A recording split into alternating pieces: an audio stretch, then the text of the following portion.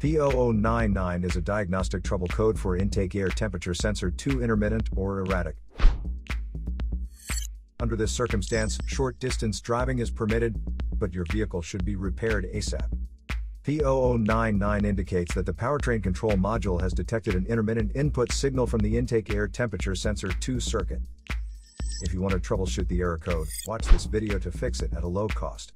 You're also welcome to leave comments below. Our mechanic professionals will answer them shortly. Don't forget to like and subscribe to our channel. Thanks again for watching this video.